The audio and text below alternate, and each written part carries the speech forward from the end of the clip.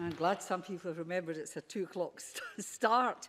Next item of business is portfolio questions. I move to the first question on communities and local government. Brian Whittle, please. Thank you, Deputy Presiding Officer. To ask the Scottish Government what its position is on the impact on local authorities' autonomy on increases in ring-fenced funding. Cabinet Secretary. Local authorities have complete autonomy to allocate over 92% or £10.3 billion of the total funding provided by the Scottish Government plus all their locally raised income. They can allocate this on the basis of local needs and priorities, having first fulfilled their statutory obligations and the jointly agreed set of national and local priorities.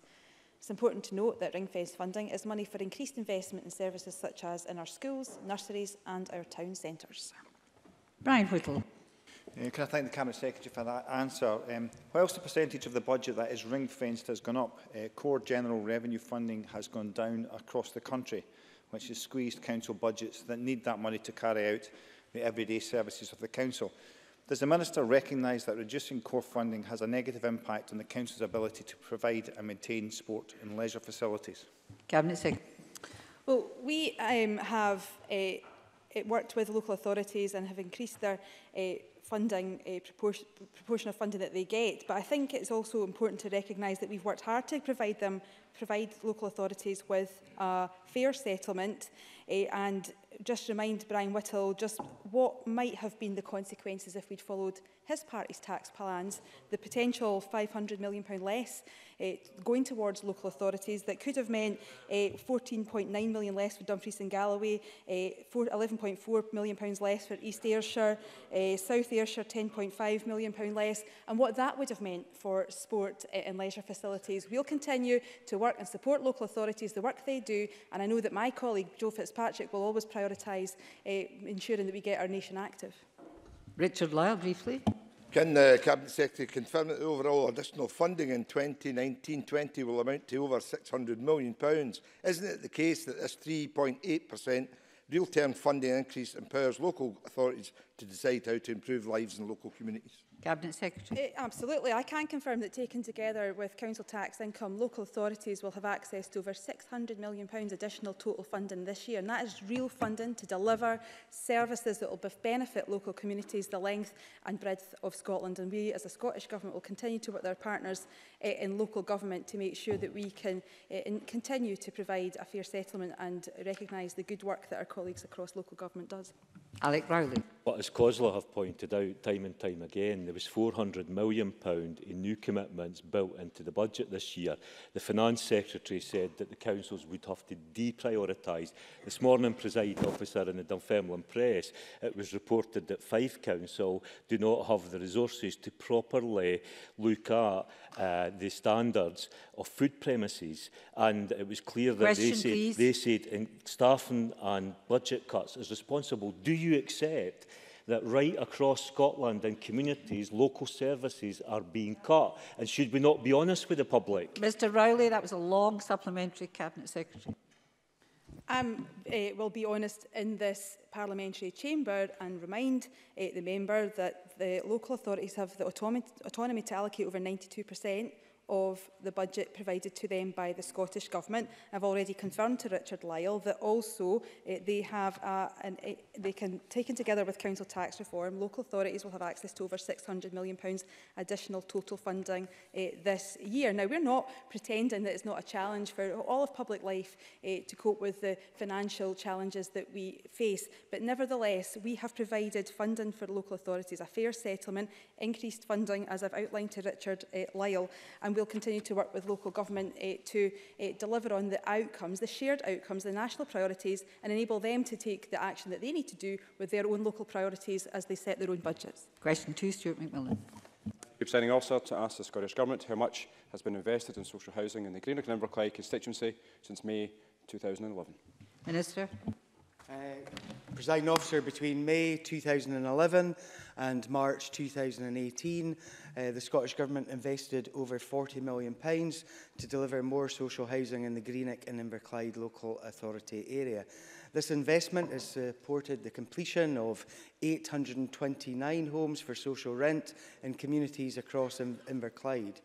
This level of investment means that Inverclyde will make a significant contribution to the delivery of the 50,000 affordable homes target and to meeting the housing demand across the Inverclyde area.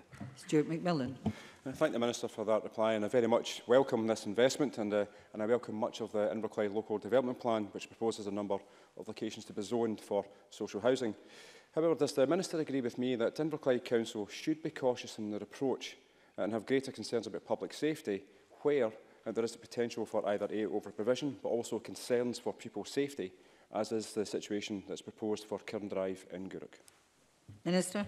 Presiding Officer, Scottish planning policy is very clear that the impacts of development on traffic and road safety should be taken into account in plans and decisions. I cannot comment further on sites in the Inverclyde area because I'm expecting their local development plan to come before me very, very shortly. Question 3, John Mason. Thank you. To ask the Scottish Government what its position is on introducing 5-yearly electrical safety checks for homes in the social rented sector. Minister. Presiding Officer, social landlords are required to ensure that electrical installations are safe to use in the homes that they let.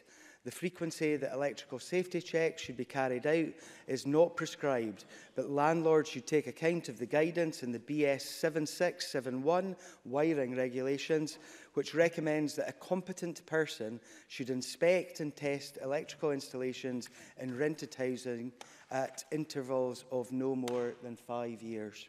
John Mason. It does seem strange, I thank the Minister for his answer, but it does seem strange that there is a stricter regime for the private landlords who have to inspect every 5 years, and yet we understand that quite a number of housing associations only inspect every 10 years. Minister. Presiding Officer, everyone deserves to be able to live in a safe home that is protected from fire.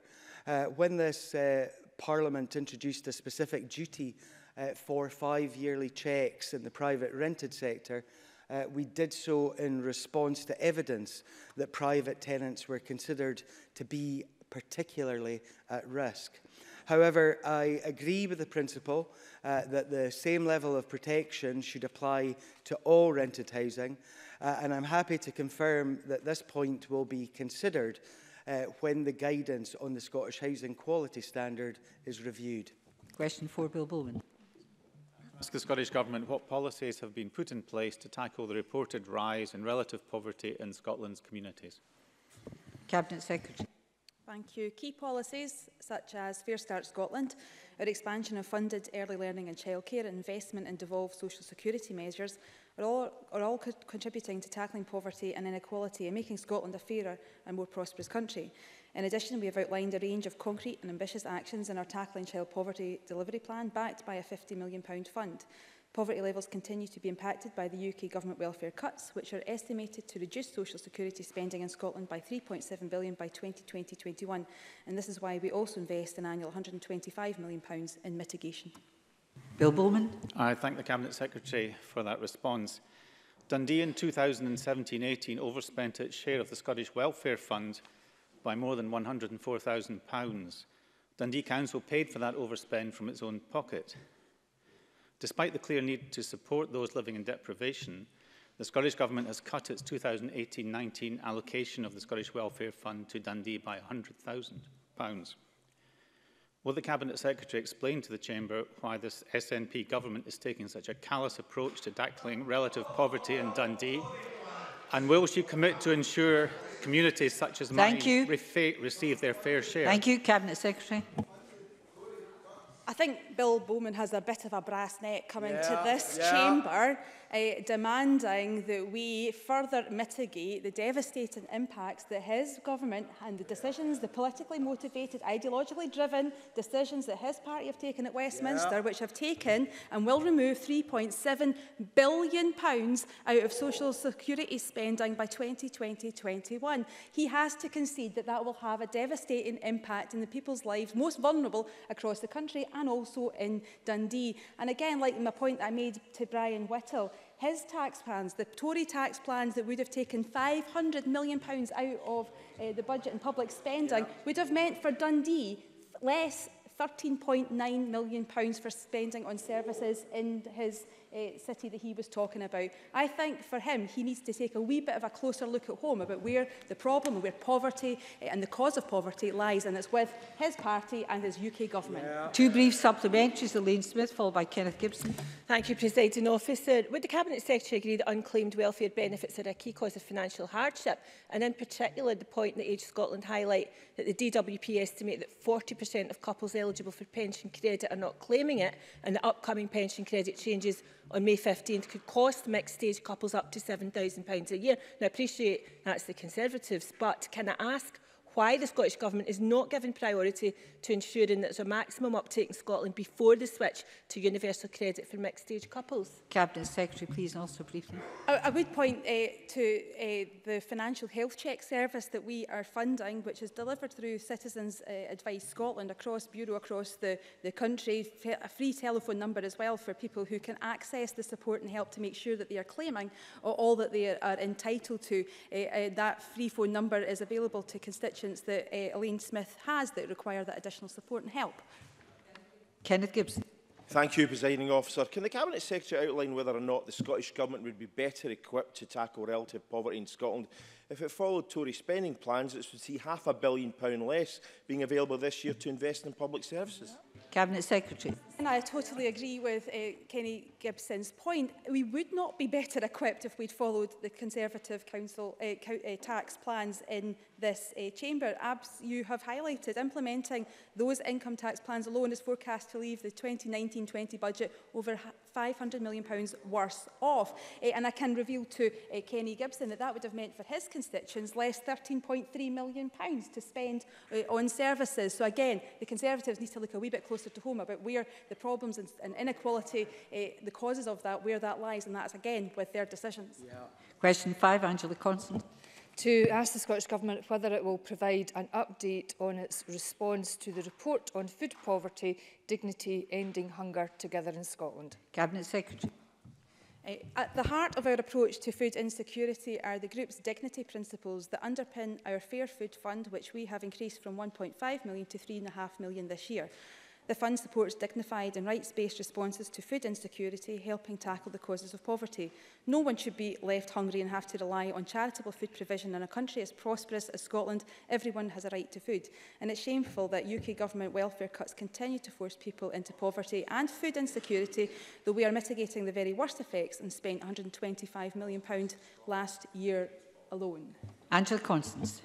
Thank you. Given that the West Lothian Food Bank reports a 40% increase in demand since the rollout of universal credit, does the Cabinet Secretary agree that we will not be a rich society until no man, woman or child has to rely on food banks? And will she therefore support calls by Nourish Scotland, the Scottish Food Coalition and the 1,400 respondents to the Good Food Nation Bill consultation to incorporate the right to food in Scots law?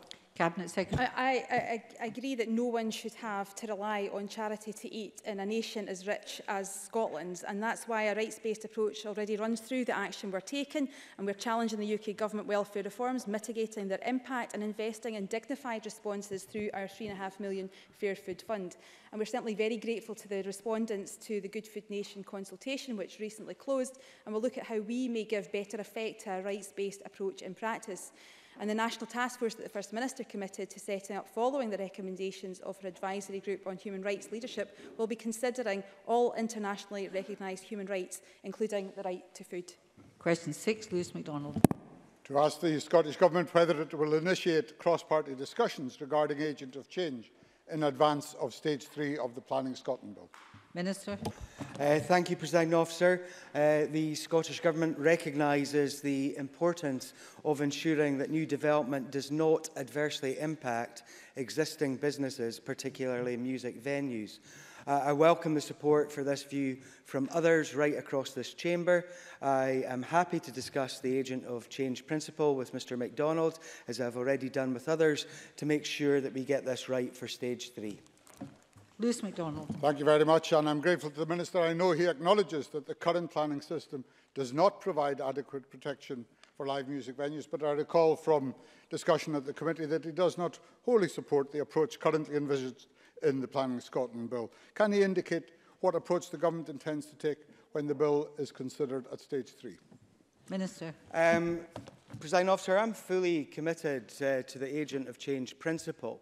And that's been shown by the circular that went out from the Chief Planner in recent times before we even considered this legislation. And I've said right throughout that we will look at this very closely indeed, and in particular look at it again when it comes to National Planning Framework 4.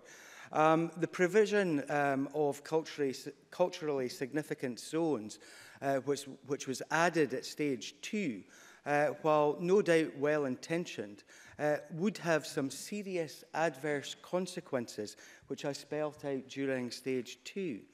They would place a range of duties and burdens on our planning authorities and in the development sector with a hefty, very hefty price tag that could both affect the viability of investment in development we need and thwart our ambitions to reinvigorate our high streets. So we have got to get this right, and we've got to strike the right balance.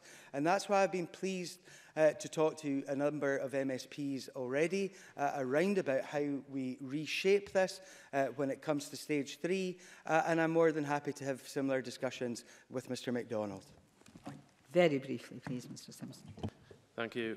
Would the Minister agree with me that cross-party talks have, very positive cross-party talks have been going on for some time on the planning bill, and that these will continue, and if Mr MacDonald had spoken to his colleague Mr Rowley, he would know that?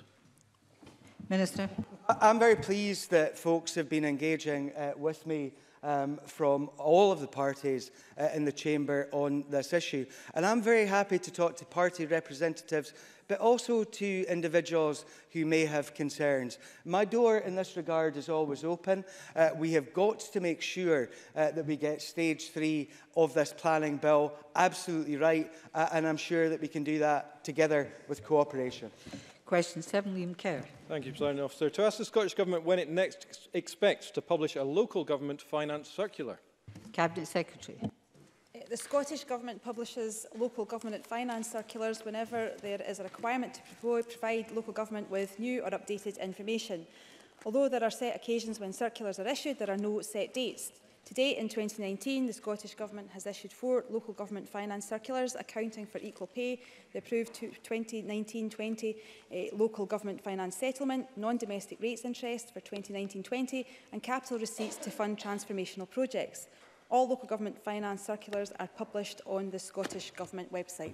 Briefly, Mr Kerr. Thank you, Cabinet Secretary, for the answer. Recent figures show North East councils make up 4 of the 10 least funded per head local authorities in Scotland. That is a massive inequality in funding for core services. North East school children and pensioners receive significantly less per head than elsewhere. So can the Cabinet Secretary justify why do North East councils not receive their fair share of funding? And tell the people of the North East, when can they expect a fair deal from the SNP? Cabinet Secretary. Local authority funding is allocated using a needs-based formula which is kept under constant review and agreed on each year with the Convention of Scottish Local Authorities. And since the introduction of the 85% funding floor in 2012, Aberdeen City Council has been allocated more than 50 million over and above their needs-based formula funding allocations. Again, though, perhaps Liam Kerr did not hear the points that I made to Brian Whittle and to his colleague Bill Bowman. If we had followed his party's tax plans at the budget, then I can reveal to him that Aberdeen City Council would have been less 17.6 million because you would have taken 500 million out of our budget. Aberdeenshire, £24.2 million. So again, I plead to Liam Kerr, look a wee bit closer to home about where some of the funding challenges may have lied if we'd followed your plans. And again, if he's concerned about the people of Aberdeenshire and the North East, then look to his own party and their damaging welfare changes that they have. Thank you, Cabinet Secretary. I'll get Mr Harvey in. Question 8, Patrick Harvey. Thank you, Presiding Officer. To ask the Scottish Government further to its commitment in its response to the Equalities and Human Rights Commission report, Hidden Lives, New Beginnings, by what date it will publish its anti-destitution strategy. This must be brief, Cabinet Secretary. Okay, the Scottish Government committed to work with stakeholders to take forward the development of an anti-destitution strategy focused on people with no recourse to public funds.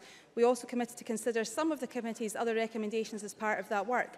In February, as a first step, the Government and COSLA launched updated guidance on no recourse to public funds, and we expect to publish the anti-destitution strategy by the end of the year. Patrick Harvey.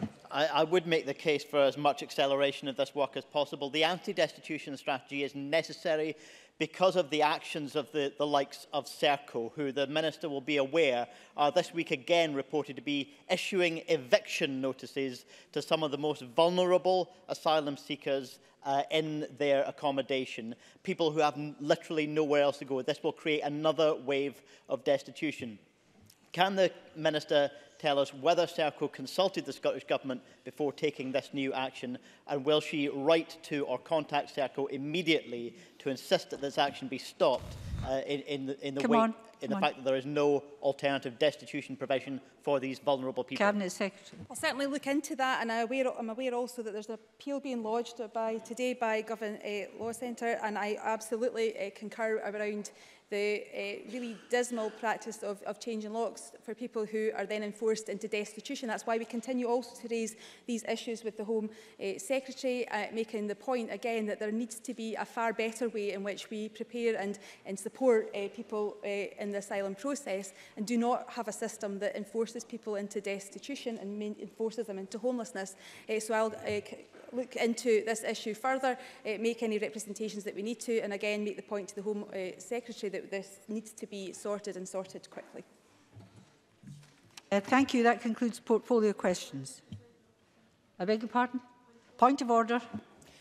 Thank you, Presiding Officer. I want to ask whether or not the Cabinet Secretary, under the Rules and Procedures and Standing Orders, might want to amend the record, because in answer to question 5, the Cabinet Secretary said, and I quote, "Everyone has a right to food." However, the Government Good Food Nation Bill consultation explicitly ruled out implementing a right to food. Can I stop you right there, because what you've said is not a point of order. I don't want to take time out of the next stage 3 debate. There is a process for correcting the record. I'm sure that the Cabinet Secretary has heard what you have to say, but it is not a point of order. Please sit down. I'm moving on to the next item of business.